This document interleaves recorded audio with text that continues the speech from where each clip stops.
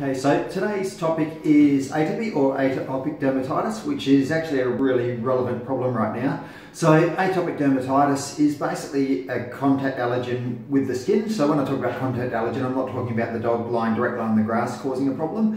What we basically believe it is pollens, dust mites, those sort of things. So pretty much anything that causes hay fever or asthma in people can cause atopic dermatitis in our pets. And the really classic signs of atopic dermatitis, seasonality is a very big one. So if you find your dog's getting itchy in every spring and summer, it settles down over winter and then flares up again, that's a real red flag for an atopic dermatitis. But also, like I say, it can be dust mites and things like that. So we don't always get those seasonal sort of changes.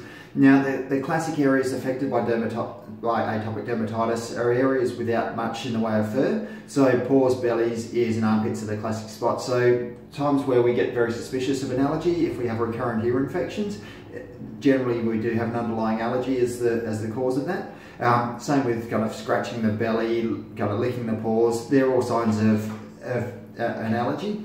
So we find quite often people kind of come in saying, oh look, my dog's licking its paws, but I think it's habit. The reality is it's not a habit, it's just those paws are constantly itchy, and dogs, just like kids, they don't have a lot of discipline for kind of not licking, so it becomes a recurrent problem. And what can happen secondary to this allergy, the allergy creates heat and moisture, and particularly places like the ears, that heat and moisture builds up, and that's a perfect environment for bacteria and yeast to go a bit nuts, and so we end up with those infections. Same thing happens with the paws and in the skin. So we generally need to be looking at treating the secondary infections, but as much as possible we want to control the underlying allergy as well.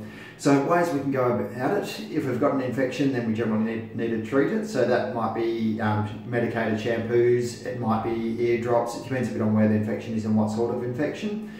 But if we can do a little bit to sort of minimise our medication, that's really a good start. So pretty much any dog that's got atopic dermatitis, things I really recommend is weekly bathing, particularly over spring and summer in the bad time of year. So what we recommend is something like Episoothe, so an oatmeal based shampoo. So what you do is basically wet the whole dog, apply the shampoo right over the whole dog, leave it for around 10 to 15 minutes and then rinse it off. And what that does is it helps remove any of the pollens or the allergens that are in contact with the dog's skin.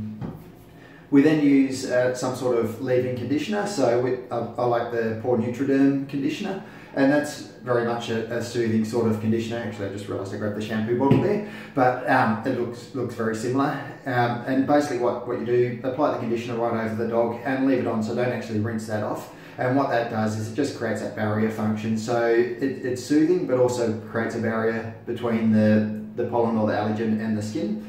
One of the things we notice with these allergy dogs is they do often have a defective oil barrier in the skin, and we don't know if it's a chicken or the egg sort of situation. So we don't know whether the allergy is affecting the oil barrier or whether the defective oil barrier is contributing to the allergy.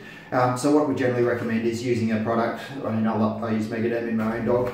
And what we're doing is basically supplementing the zinc and fatty acids so that the dog's skin oil barrier can be as healthy as possible effectively. If those things don't work, then we might add in things like antihistamines, steroids, or other sort of newer anti-itch medications. So it's a little bit of a case of tailoring it to each dog, but the more we can use sort of the gentle bathing sort of techniques, the less we rely on systemic medications, which, although they're quite safe, obviously have the risk of side effects and other such problems. As for ages of when dogs are likely to develop atopic dermatitis, we rarely see it in dogs less than 6 months of age. And generally it's between that sort of 6 months and 5 years of age that it develops, but sometimes we see it develop in adult dogs and sometimes we see it in very, very young puppies, so even as young as 10 to 12 weeks. But that's pretty much the exception. One thing that can look very much like atopic dermatitis, which is always worth ruling out, is a food allergy. Now, whereas for people, food allergies tend to create that acute sort of response, so the breathing issues or kind of coming up in hives, dogs will tend to show up maybe as gut problems, so it might be a bit of vomiting and diarrhea or a sore tummy.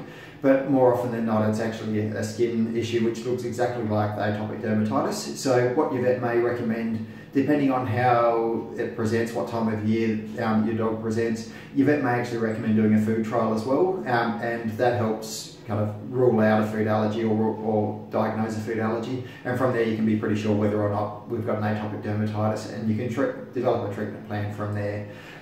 But yeah, this is, like I say, this is a bad time of year, so most animals we're seeing at the moment, if your dog's licking its paws, got recurrent ear infections, any of those sort of things, it's probably atopic dermatitis, and yeah, it's worth seeing your vet to help get it sorted.